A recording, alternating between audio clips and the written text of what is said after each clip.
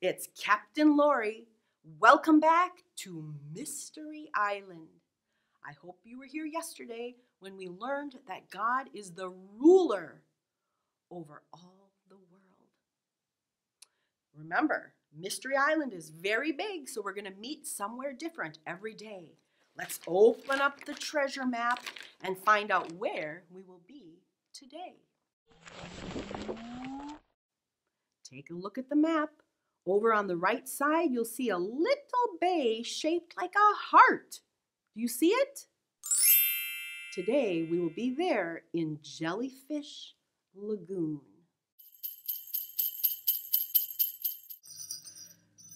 Shiver me timbers! I seem to have Christmas bells hanging on me hat. Why do I have Christmas bells hanging on me hat? Is it Christmas? No. I wonder why I have Christmas bells on my hat. Maybe it has something to do with what's in our treasure chest. Let's take a look. Maybe it is Christmas. It's a Christmas present, all for me. Wow. You know, this kind of rings a bell, actually. Our lesson today is called God is Emmanuel. Can you say that word? Emmanuel. That's a Christmas word. We hear it all the time in Christmas songs. And it's kind of a nickname for Jesus that means God with us. Jesus is God come down to be with us. That's why we talk about that at Christmas. Jesus became a baby and came down to be with us. Let's see what's in this Christmas present. Aww. A heart means love. It tells us that God's gift to us is love, and Jesus shows us God's love at Christmas.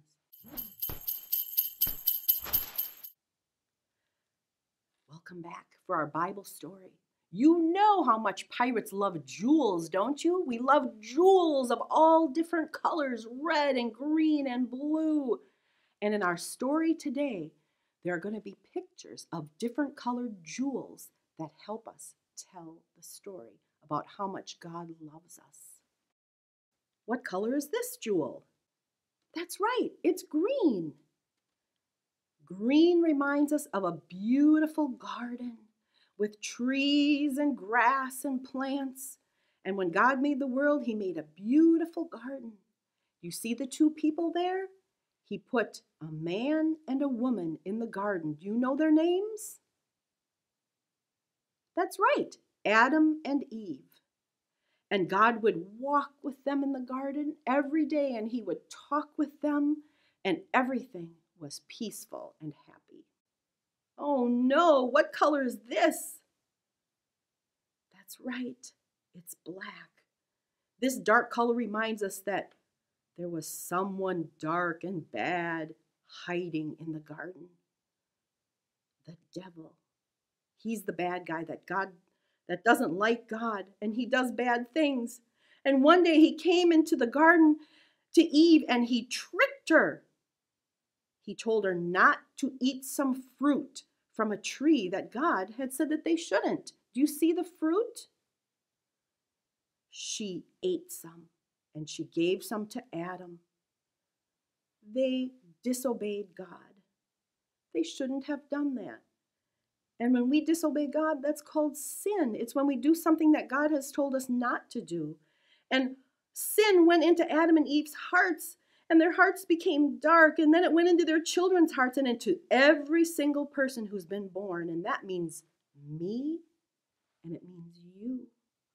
Have you ever sinned? Have you ever told a lie? Do you know that that's a sin? Have you ever stolen something from the store? Like a piece of candy? That's a sin. Have you ever disobeyed mom and dad? That is a sin too. And so our hearts are all dark with sin. Oh, look, do you know what color this is? Yes, it's blue. Blue makes us think of a baby boy being born. That's what happened at Christmas. Jesus was born. When God saw that the hearts of all the people in the world were dark with sin, he was so sad. He wanted the people to come to heaven to live with him, but he couldn't let them into heaven because there's nothing bad in heaven. So what could God do? He thought and he said, I love the people in the world so much, I am going to send my son Jesus down to the earth, and he will take the punishment for all the sins of the people. He will be punished for the bad things that they do. They don't have to be punished. Then I can let them into heaven. What color is this? That's right, it's red. Red reminds us of something that is very sad, but also very happy. After Jesus was born, he grew up and he traveled around and he told people about God, and he told them how to live and how to be kind to others, how to help people, and how to know God. And he never did anything wrong. And then one day, Jesus died on the cross. Did you see the cross on the picture of the jewel? Jesus died on the cross to take the punishment for the sins of all the people. And that's something we learn about at Easter time. So the red reminds us of Jesus' blood. The Bible says that his blood washes away all of our bad sins in our dark heart, and it makes it clean. We can be clean, and God can take us into heaven to be in his family. So the red reminds us of something really sad, Jesus' blood, but it also reminds us of something happy, that we are washed and clean and God can love us. And what color is this jewel? Yes, yellow. The color yellow looks like gold. Have you seen a pretty gold necklace or a pretty gold ring? It's shiny and pretty, and gold costs a lot of money. But do you know that in heaven where God lives, the streets are made of gold? When we go to heaven, we will walk on gold. That means that everything else in heaven will be even better than the streets of gold that we walk on. There will be beautiful trees and flowers and grass and lakes, and you can play all day. There will be no crying in heaven and no pain. And guess what? No nighttime. But the best thing about heaven is that we will see Jesus. We can talk to him and sing with him, and we can play with him forever and ever.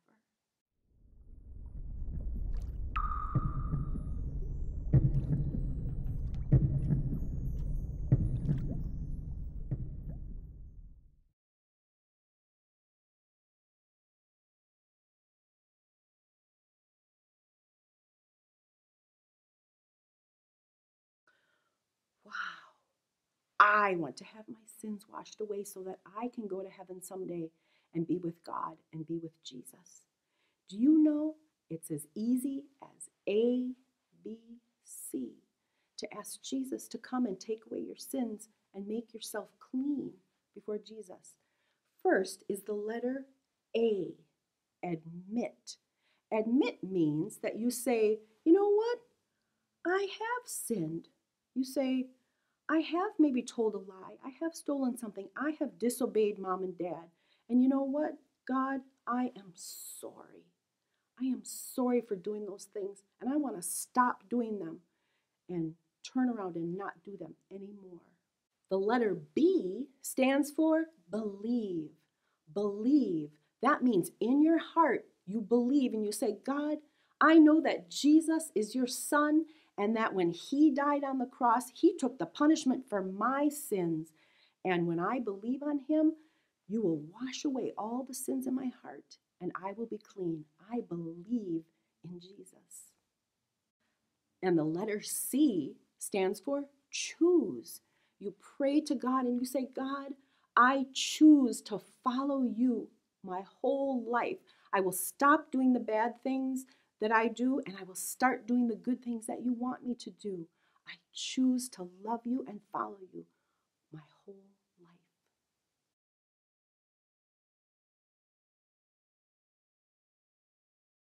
Yo-ho, island friends. Today we learned that God loves us so much that he wants us to be with him in heaven, and he sent Jesus down, Emmanuel, God with us. And if we believe in Jesus, he will wash away all the sins in our dark heart, make us clean, and we can love God and go to be with him in heaven someday. That is an amazing Christmas present, isn't it? And if you've prayed today to ask Jesus to wash away your sins and you choose to follow God, we would love to hear about it here at Mystery Island. Tell your mom or dad to fill out the response form at the bottom of this page and just let us know. If you have any questions, you can ask them in the response form. If you need a Bible, we will get you a Bible and make sure you have one. Well, it's actually time to say goodbye, but I hope you'll come back tomorrow and hear some more about our great God.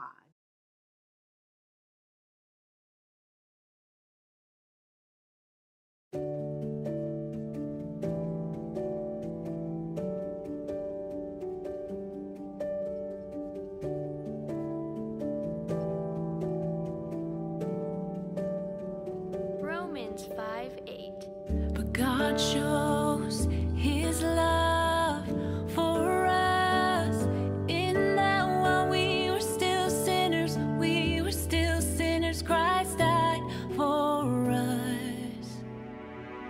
But God shows his love for us in that while we were still sinners, Christ died for us. Christ died for us. Christ died for us. But God shows his love for us in that while we were still sinners, Christ died for us. Christ died for us. Christ died.